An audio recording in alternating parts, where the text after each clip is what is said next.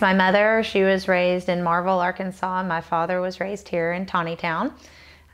He is the son of Willard and Catherine Mhoon, and Catherine was Catherine Granada Mhoon. Which I call Nono and Nona Mhoon, they were, my grandmother was pretty much a stay-at-home mom from anything that I remember. Being the baby of the family, she was always a homemaker. My Nono, Willard, he worked at Jones Truck Line, JTL, and I was young when he worked there, but my grandmother being the homemaker, and she did work at her family's winery and worked for her parents, was in time when I was not born, but I know that that's where she did work. My mom's parents are from Marville, Arkansas. They moved up here. My mom's brother found this area, this beautiful area called Northwest Arkansas. He was a musician and had a musical career and kind of moved his whole family up this area when he came upon it. And they moved up here, and they had worked in Marville in cotton fields and grew up very poor and found this beautiful area, like I said, and her brother was Levon. He moved them up here, and that is where my mom ended up meeting my dad at the Catholic Church here in Tontitown. Levon Helm, he played, he has such a background. Let's see. Him and my mom played growing up in 4-H events and did contests. They would travel around towns, and their small towns locally, or around Marville, let me put it that way, and they would do singing competitions for money. And then he was founded by Ronnie Hawkins, and Ronnie Hawkins then, I believe he played with him for a while, but ended up becoming in with Bob Dylan in the band. And Bob Dylan and the band, then the band broke apart and they just stayed as the band. And he was one of the lead vocalists and the drummer for the band. And he traveled all around the world and played with tons of stars and recorded with tons of stars, played at Woodstock. But my mother was not able to go when they were about 12 because she was a girl and she had to stay home. But my grandparents supported him in his music career. But at that time, it wasn't proper for girls to go and do those types of things as much. So some of the songs that he is famous for is Up on Cripple Creek, The Night They Drove Old Dixie Down, and Rag Mama Rag, and there's more, but those are some that he's probably the most popular for. I have one sibling. His name is Mark Mhoon, and he we were both raised here on our family farm, which is where my grandmother and grandfather lived right next door to us, and my parents built a home right next to them, and we were both raised here. He actually was born and it was a baby in the cabins behind the Venetian Inn. That's where he was raised for a few years, and then they built this home, which is also the farm where my dad was raised. My dad worked at UPS for a long time and drove a truck for UPS, and my mom worked at Tyson Foods in Springdale, and that is what they did primarily as long as I can remember, until about 7 or 8 years old. And then my dad got hurt and hurt his back, and so had to give that up, and then started helping my great aunt Alice up at the Venetian Inn, and we also had a cattle farm. And he worked around the farm and worked up there for her. And then when my aunt Alice reached a point where she got ill, she asked my mom and my dad to help run and take over the Venetian Inn in Tontitown. And they did that, and my mom would work at Tyson during the day and work at the Venetian Inn at night with my dad, because we were only open for dinner on Tuesday through Saturday. And they ran that, and my mom still runs it today. When it was started by the Gasparados, and my great-grandparents bought it from them early in the 40s. It opened in 47. I'm unsure of when my great-grandparents bought it from them, but they bought it, and my great aunt Alice ran it. And everyone, I think, in Tontitown that grew up here, that's probably over the age of 45, has worked at the Venetian Inn at some point in their life, doing some job, whether it be waitressing, swamping, or making tea and coffee, because that was one of the main businesses locally where you could work growing up. And my great aunt Alice and Uncle Paul, they ran it forever. People loved them. My great Aunt Alice was a huge jokester. My great Uncle Paul, he passed away before I was born, so I only know stories about him, but they ran it together until then, and my great Aunt Alice took over, and I hear tons of stories on her, and you probably have heard tons of stories about her. So she is just, like I said, she was a jokester, and then when she got ill, she passed on to my parents, and they tried to continue the same tradition, and the quality of the food, we homemade all of our foods, our sauces, our pastas, and the Venetian's been known for the huge steaks, for when, people would go to the U of A and come out here and eat, because it was one of the few places that was open, few restaurants to go and eat at. And people would come out here and tell us about the huge steaks that they used to serve. It was the biggest steaks they had ever seen, and how wonderful the pastas and the sauces were, and they were homemade, and they felt like family when they showed up. And that when they came back again, they were known, oh, I remember you from last time, or really felt like part of the family, and that's what kept them coming back. And then when they would go off from college and then come back, that's always still some of the greatest stories we hear up the Venetian Inn, is how people, my great-grandparents got engaged here, or my grandparents had their wedding anniversary here, or I heard about this growing up from my mom and dad when they were in college, they courted here. And so you get lots of generations telling you about multiple stories of how the Venetian Inn was in their life, whether it be in college, or it be their great-grandparents, their grandparents, or even themselves. I think one of the neatest stories is Elsie Mae Penalto. Elsie Mae Penalto, she started there when she was 16 years old, and she retired there. I believe she retired in 06, 07, somewhere right around that time frame. She finally came to me and was like, she was just, I think, that was her only job she ever worked at. And we unfortunately lost Elsie Mae this year. She was a wonderful lady, and probably one of the sweetest people you would ever meet. I don't think anyone would ever have a bad thing to say about her, and so sweet and friendly. And customers had always seen a lot of our waitresses that, because that is the face up front that they talk to and interact with more than anyone. And Elsie Mae she's just that classic story. She's a great lady, and grew up just down the road.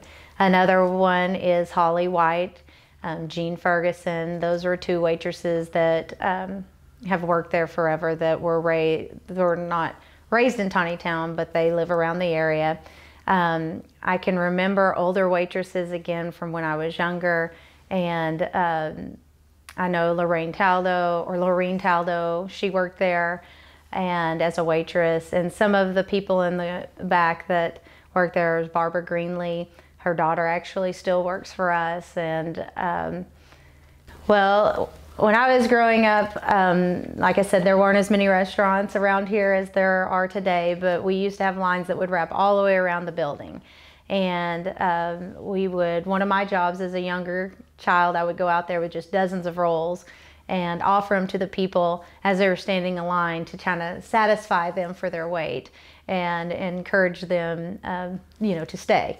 And that was something that it's a fun memory, because people would wait for hours, and they would stand there and they would kind of, if you will, tailgate outside while they were waiting in line. After a Razorback game, they would have a styrofoam cup, or just be hanging out in line when you could do stuff of that nature, and wait for hours. And the tables would turn. That's always been one of the jokes people would say, that have told me, is people would stand and be like, your Aunt Alice would stand over us and go, "Yes, they're almost done. It's probably 5 or 10 minutes." When the people were like, "We're not even through eating," but she would be trying to rush them out, to get other people seated. Or other people have stories of her just going, "Come on, I'll sneak you up front," and seat certain people down that she knew.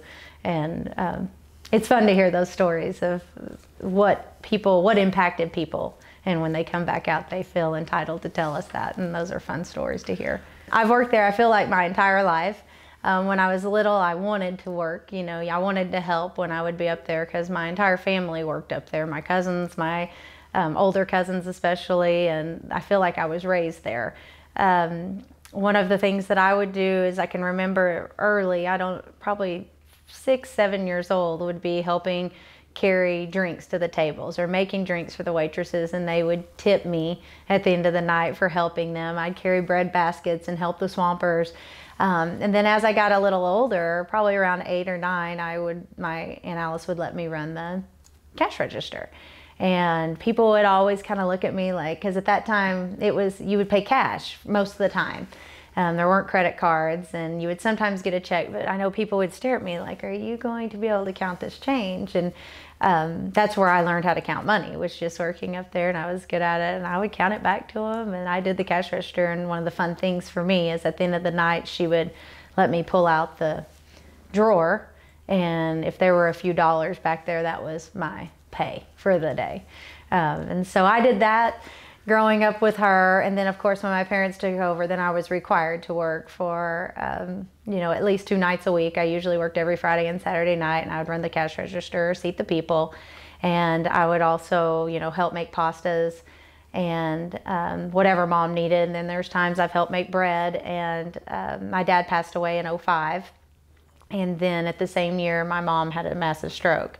And so at that time, I kind of took over it was actually a real short period of time, but it seemed like eternity because my mom was ill, and I was running that. And so I was having to help out more and learn some things that I had not learned, or about the actual business side of it, not just how to cut spaghetti or how to hang it and how to cut out the rolls, but now recipes and actually making some things. And then I ran that all through 2006, and then my mom had gotten a lot better by God's grace, and she took back over at that time after about a year. Some of my earliest memories that I can think of is, from the time obviously that I can remember is Sundays. Sundays was family day. At that time, every Sunday we went to church as a family, and then we went out to eat, usually with my Aunt Alice and my Nonna, Catherine, or a lot of people called her Dolly. And we would go out and eat with them, and every Sunday that was just the routine. And you would go out and eat, and then you would usually go up to Alice's house, and a lot of times we'd do dinner up there, and that's where your cousins and extended family, they would all meet, and we would have, it seemed like every Sunday, I'm sure that it wasn't, but we would go to either some cousin's house or play with our cousins or go see family on Sunday if they didn't all come to Al's house. But a lot of times we all went to Al's house on Sunday. And that would bring in all the cousins and all the, brothers and sisters of hers and all of their children and siblings, and then people, my cousins that were more my age. So that's some of the earliest memories I have. And then some of the others is going to Tontitown School. Tontitown School closed when I was in 2nd grade. I only went there through the 2nd grade, but what was neat about the kids you went to school with Monday through Friday is most of them went to church with. So it's a very tight-knit community, and a lot of them were related some way or shape or form, or connected. Your parents either worked together or they were related, or in some way, shape, or form. But we went to school with the same kids we went to church with. That was the last year it was open, when I was in 2nd grade, and then they opened this new elementary school named Walker Elementary, and all of the Tontitown kids went to Walker. And it was a new elementary school that seemed like forever in town, just in Springdale on 40th Street, but it was just so much further away than what we were used to going to school. And I think the friendships were still the same. Again, a lot of these kids, we all went to church together, and we made new friends. We got exposed to kind of new things. I can remember, seeing kids that actually, at that time, none of us walked to school. Not any that I knew of. I'm sure there maybe were, but around that area, they walked to school and they rode their bikes to school and lived in more subdivisions. And we all lived out here. Everybody lived in a small town, but we all lived on farms, and it wasn't just a bike ride away necessarily. So that was a different experience. But I think a lot of the kids we still went to church with, so I still was friends with a lot of the Tontitown kids. And of course, we always look forward to the Great Festival every year, and that was always some of our big things. I know that one of the places that we used to go to and eat that I don't I don't personally remember the name, but it was like a little Dairy Queen. It's where Mama Z's is located now. It was a restaurant there that we used to go to and we would eat at. I know that too, we would take our cars to get fixed as much locally and people around town as possible. As I can remember, you know, the town has grown so much and so much grew into Springdale that it was just a different time for my generation. Most of anything you went and did, you did go to what we call town. You went to Springdale or Fayetteville to buy or purchase. Some of our favorite places that I can remember going eating when I was younger were, we ate a lot at Lake Atlanta and Rogers. It had a restaurant up there. We also ate at Neil's Cafe in Springdale, that's still there. AQ, which is also still there in Springdale. There was a cafeteria in Fayetteville called White's Cafeteria that we ate at, and the Clarion Inn had a buffet in Fayetteville that we often ate at. And those are probably some of the top places, being younger, that I can remember eating at more often, and sometimes Heine's in Springdale. Well, you know, as a young kid running around, we didn't I didn't have neighbors, so to say. My neighbor was my grandmother on one side and another, you know, grandmother on the other side, a Tesoro grandmother on the other side. So I didn't just have friends that would come over and play. There was not a lot of people that lived nearby that could come play with me without being driven. You know, as opposed to the way it is now with my children, the way the area has grown, they have neighbors within walking distance, and that wasn't the way it was when I was younger. We either met at church, or we, you know, would go and meet at a park and play at the Tontitown Park, or again, I played so much with my cousins, we drove to their home and we'd play in the hay barn, or we would just play outside for hours, or we'd go to another family member's home and play with just play with whatever they had available at the time. My brother, as I said, I have a sibling, he's 10 years older than me, and when I was growing up, we went to a lot of football, basketball, and baseball games. That is what I feel like we did, and that's what my parents did for fun. If we traveled, it was usually to some sporting event. And with a lot of their friends, and I know, you know, it's a small town, and so that was what you did Friday nights. You know, you went to Springdale football games. That's where everybody, you know, that was the big thing to do on a Friday night in a small town, and that is what we did. It felt like my entire childhood. Of course, he played sports till I was 10, because again, our 10-year difference, till I was at least 8 years old. That's all I did, was live at some ballpark or gym. And right at that time, when my brother went to college, is when my parents took over the Venetian Inn. So their fun life at night had kind of it had taken a different turn. But I know my parents always told me, you know, they would go out dancing in Fayetteville, or go to, they love to go dancing, is what I always heard. And that was one of the big things they loved to do, or meet with friends and play cards. I just don't know exactly where. Some of the greatest memories I have as a child is the Tontitown Grape Festival. You know, we talked about and looked forward to it from the day it was over one year to the beginning of the day it started the next year. It was like, as my brother and I have talked, it was almost like our vacation week. Because then we didn't go on vacations for weeks at a time like a lot of kids do now. And that was our week, where there was something to do every night. And those were the days my parents would just drop me off at the Grape Festival. And I would have tickets and ride rides. And of course, I felt like I knew everyone up there, and everyone knew me. And even being little, you weren't scared, because you knew so many people up there. And they would drop me off, and we would ride all those rides and just think it was Disneyland, or what I would say is Disneyland to my children, you know, and it was just the greatest thing ever. And we would ride for hours, and then we would play bingo, and we'd play the wheel, and, you know, your grandparents would be up there and buy you hamburgers. And I can remember the wonderful hamburgers that the fire department would cook. That was a big deal. And then we'd also have the spaghetti dinners. And you had to work on this. You had one night with the church that you were obligated to work at. So the different things that people do, I can remember, is obviously I can remember when I was younger working in the kitchen, and I did refills of drinks. You know, I'd walk up and down those tables and ask every person there, would you like more tea or coffee or water? More tea or coffee or water?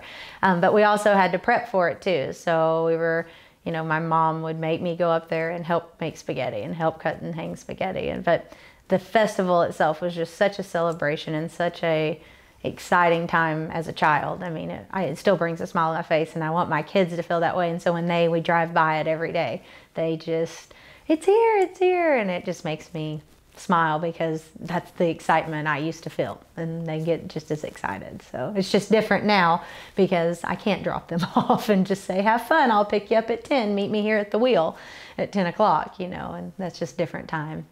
Different age. At some point, you knew as a girl you were probably going to get asked to run for Queen Concordia. So the year I ran, I was the 97th annual Queen Concordia. I won that year, but when you're asked, it was me and Summer Rinaldi and Stephanie, let's see, it was me, Summer Rinaldi, and Stephanie Wilburn. That's who it was. We ran together and against each other, I guess, but you're doing it for a great cause. You're doing it for the church. So it's a competition, but it is for the cause, not for the true competition. But you go out and sell tickets, and you have a few weeks that you have to sell in a territory during the time I ran. You sell in a certain territory, and then after those few weeks, you're allowed to sell anywhere. So we sold in our territory, and every day my mom would go to work early, take off, and we would drive around town and just hit business and friends. You'd ask friends to try to sell tickets for you, and, you know, at their places of business that you couldn't maybe solicit.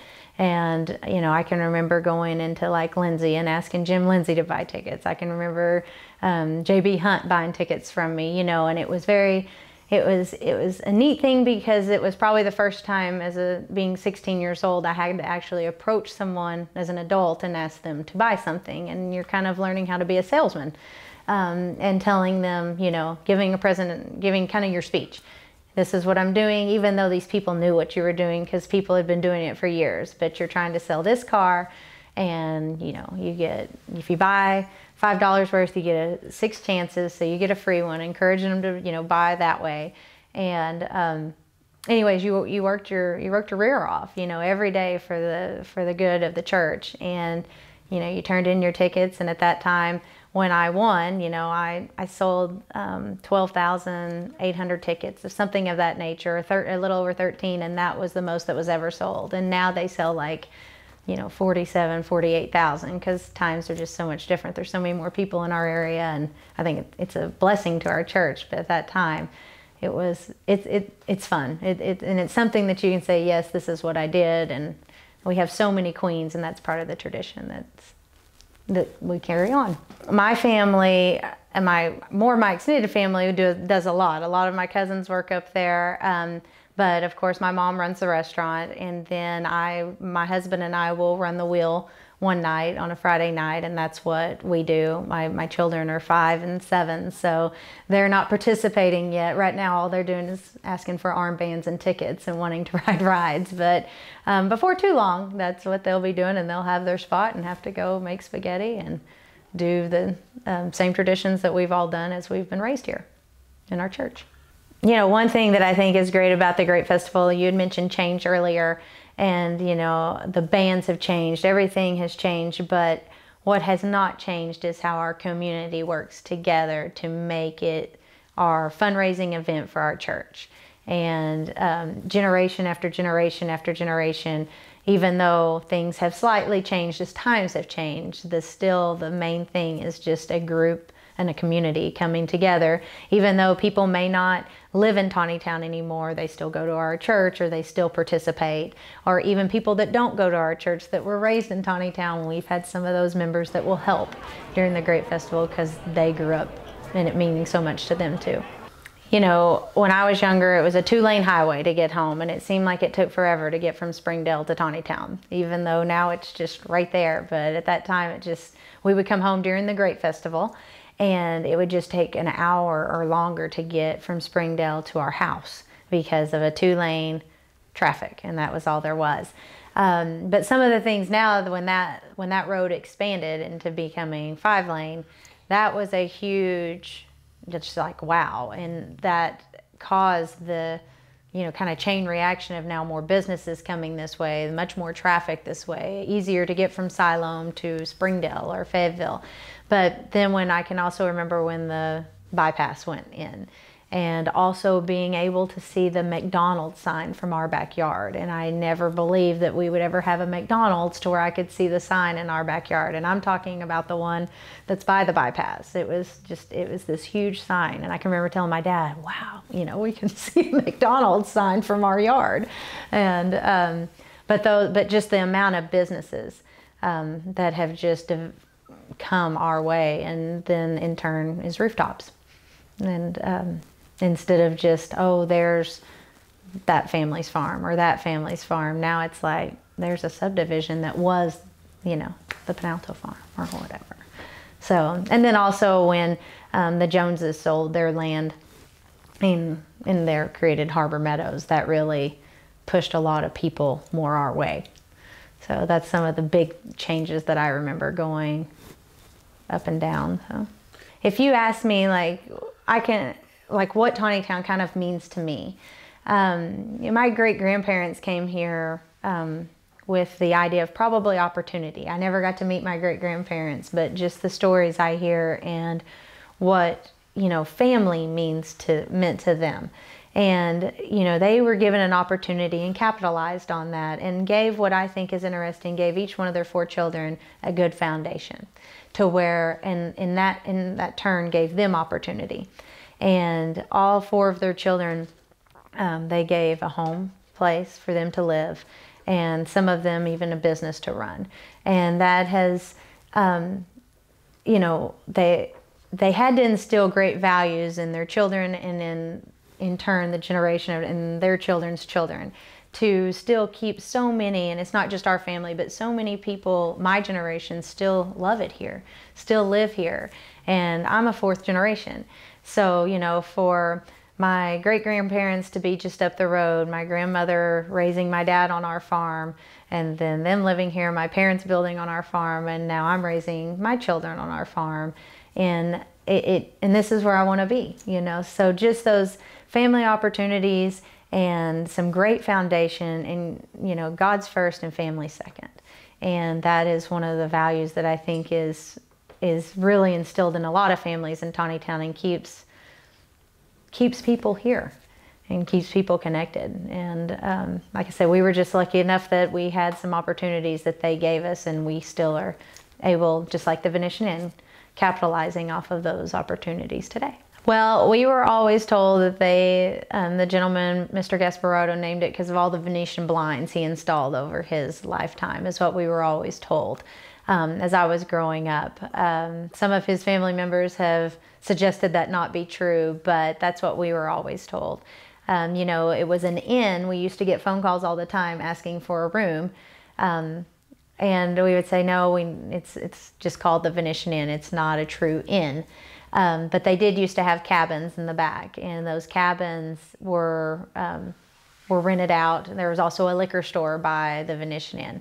And that was all right there, and the liquor store was torn down. We used to play in it as a kid. It wasn't any longer in business, but we would play in it, me and my cousins, thinking that it was, all these doors, and we would spray paint. My Aunt Alice let us spray paint and just play in there for hours. But they ended up tearing that down, but the cabins ended up getting torn down also. But my parents actually lived there when they first got married, like I'd said, and raised my brother there for a few years before they built their home.